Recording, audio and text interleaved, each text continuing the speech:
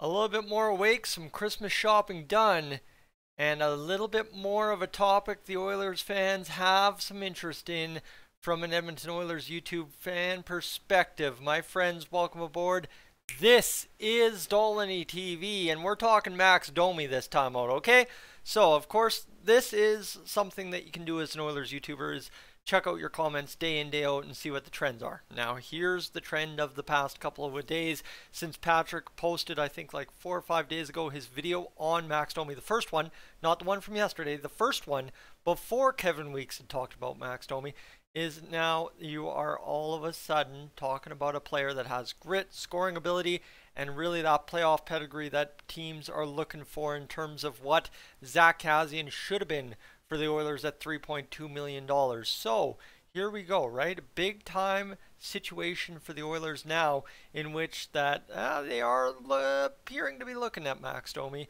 And we will talk about that here in a matter of moments. But folks, before we get to that, if you're enjoying today's topic at all during the video, leave a like on the video. And secondary too, if you're new to the channel, Oilers fans specifically, but any NHL fans in general, or just hockey fans, if you want to hit that subscribe button here on Dolynny TV, I'd be grateful to have you along for the rest of the Oilers season as we talk Oilers hockey all throughout this season. We're already 25 games in and there's been a heck of a lot to talk about, and I'd love to keep doing as such with you throughout the season. So as we get rolling on this Max Domi video here today, I've already noted the biggest thing, right? This is something Oilers fans want to hear. Guys like Patrick and I, guys like Ryan Rishaug, who's got your back podcast, guys like obviously the DFO rundown with Frank Saravelli and Jason Greger, the Oilers Nation to a degree. Everybody wants to hear us talking about Max Domi. Why? Simply because right now the big piece for the Oilers that's missing is that skilled grit, is the term that's been kind of thrown out there. And Max Domi, a bit more expensive than maybe a bottom six grit player like Zach McEwen, who we could easily do a video on as well here shortly this week. And I'm sure at some point I'm going to have to, whether the Oilers trade for him straight up or whether it just evolves into that at some point down the road. But for Max Domi, he is that perfect combination of what the Oilers need to be looking for, right? He's got that little bit of nastiness to his game. He's got that good scoring skill. Obviously, we saw that on the Chicago game when back on Wednesday. So there's a little bit of intrigue there, especially once the Oilers are interested, according to Kevin Weeks, in said player Max Domi. So that's a big time thing. And I think the real nifty part here is what I try to do with these videos is try not to necessarily go and lean in on what Patrick's already said. I try to go out there and kind of explore this a little bit myself before leaning in on what he said. So if you ever kind of look at these trade videos after Patrick's covered something or after I've covered and he's covered, it's just kind of, I try to take a completely sober opinion on a player that I haven't talked about at all this season and go out there and do it and see what I can figure out for you guys and see what it matches in the Oilers realm after the fact. And I think the biggest thing I could say about Max Domi right now is he's a good fit.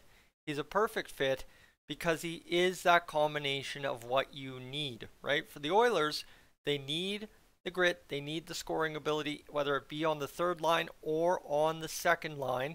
I mean, Max Domi, you could put him up there with Connor McDavid and he's probably going to do just fine anyway. So there's a couple of things there for the Oilers that could really work out for them if they choose to go the Max Domi route, right? Obviously, we talk about heads in the clouds like Jonathan Toews, Brock Besser, Patrick Kane, and then we also talk about guys like Zach McEwen, Zach Sanford, and Lawson Krause from the Arizona Coyotes. So you got three guys on either side, but here in the middle, and this is the really interesting part for the Oilers, here in the middle there's very limited options that are actually going to work for them, and Max Domi is that kind of guy that takes a little bit over here, a little bit over here, and really nails together both sides of the coin that the Edmonton Oilers are looking for in their lineup. And obviously too, you look at it from this perspective of, okay, the Oilers would have to give up something to get Max Domi, and that's where we will now transition over to, here we go, hear me out friends, we'll transition over to Cap Friendly, where we will get Max Domi's contract, we'll figure out what we have to do there and get that all sorted out. But for the Oilers now, it's a question of how do you make it happen? How do you afford it? How do you work it all out, right? And for Max Domi right now, the big thing for him is he's making $3 million this season. Here's the thing. 1-year contract, $3 million. Can you not throw Warren Foegele at the problem? Can you not throw Puljujarvi at the problem?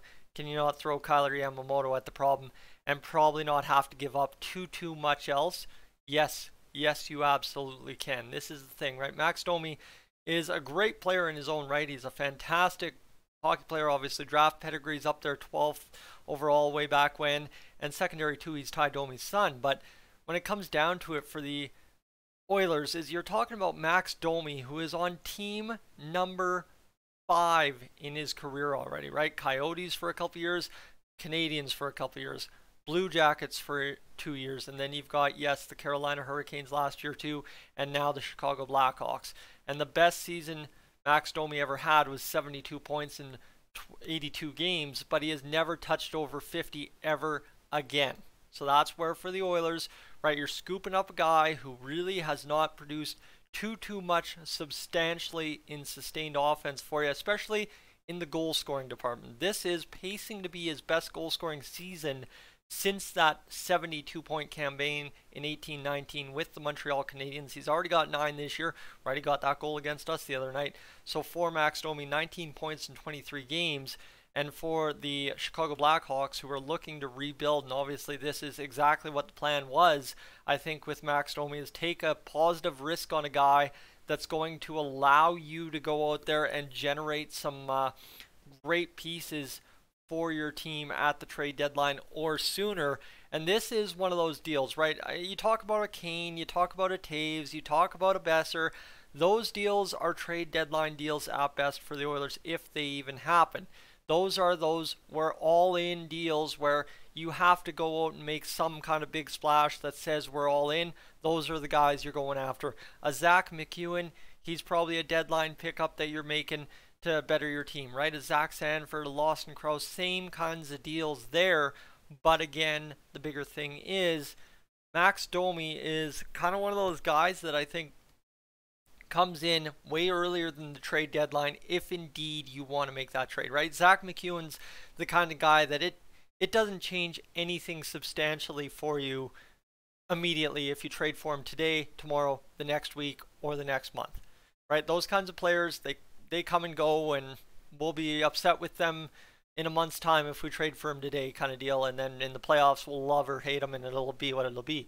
Whereas Max Domi is an immediate impact player that when you plug him into this Oilers lineup, works in so many facets of the game that all of a sudden you're just, right, it's an Evander Kane pickup 2.0 kind of deal. Is you can make that trade deadline acquisition earlier than expected, and it actually benefits your team for that much longer. And that's where for the Oilers, right, if you give up Puljujarvi, you give up Yamamoto, you give up Foegele, heck, you give up Tyson Barrie and try and figure out the defense somewhere else, is there's ways that Max Domi fits in that solves 2 problems at once, right? If you give up Puljujarvi, you're giving up an offensive generator that makes sure the pucks stay alive. Well, Max Domi, he's got that offensive upside to his game and also that physicality that Puljujarvi's been bringing this year that should equal that out no problem. Yamamoto, same thing.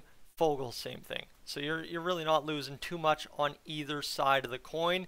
And I just want to quickly see what we've got from hockeyreference.com. And you see all of a sudden I'm spending a little bit more time on this one than I think I did on the Besser or any of the previous ones, even the Bo Horvat or any of that, simply because this one is one of them that makes a lot of sense, right? I said this is one that isn't a fantasy at the trade deadline because you're all in. This isn't oh, okay, this move just offsets this problem. This is a problem solver player for the Edmonton Oilers, and that's the big part right here, right? Max Domi, sorry, had 2 goals on November 30th. My bad. So he's had 2/9 of his NHL goals this season against the Edmonton Oilers. What do I know? Who am I talking to here? But for the Chicago Blackhawks, here's Max Domi, who, if they had time on ice here, they do not, unfortunately, in the NHL extra stats. That's unfortunate. Let me see if I can go to Hockey Reference's shorthanded stage here. And again, still doesn't have time on ice metrics here. Rate metrics, is there anything here for, let's go to just goals per 60. So he's averaging a .3 goals per 60 for Max Domi. That's not a bad situation. 7 shots per 60 minutes of ice time.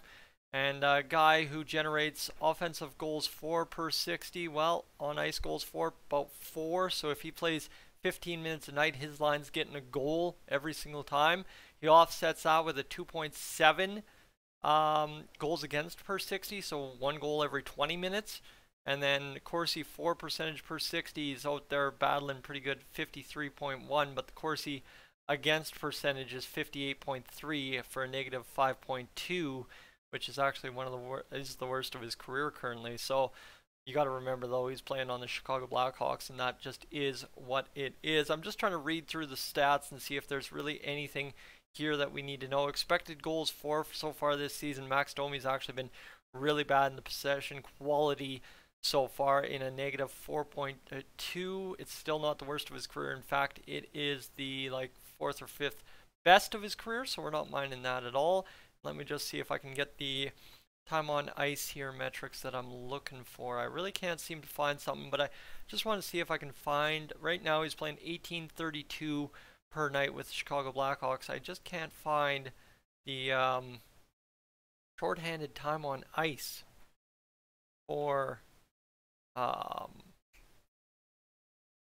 Max Domi here. That's something I really want to try and get for you to explain what I'm doing here, but I can't figure that out. So folks, we'll have to wait and find out. Again, I don't watch the Chicago Blackhawks at all, so that just is what it is. Unfortunately, we'll make do with that, and I won't worry too much about hanging you up too much more. I've already kept you for 12 minutes. I'm sorry for yammering on and losing myself there. I think I know Hockey Dash reference better than that, but I lost myself. Either way, right? Problem solver player, kind of guy that goes out there and gets the job done immediately for the Oilers in multiple categories and immediately makes an impact. So that's where we're sitting with Max Domi. I think there's a great asset to be added there, and that's of course why I'm sure you've seen Patrick talk about him twice in the past week, and now you see me here talking about it today. Folks, if you're new to Dolynny TV and you stuck with me throughout that weird little gap there at the last 2 minutes of this video, make sure to hit that subscribe button. If you're new, leave a like on the video if you haven't already, and if you don't have notifications enabled, helps you get live streams, helps you get videos quicker. I'd love to have you along for the rest of the NHL season. That's my pitch. I am up on out of here.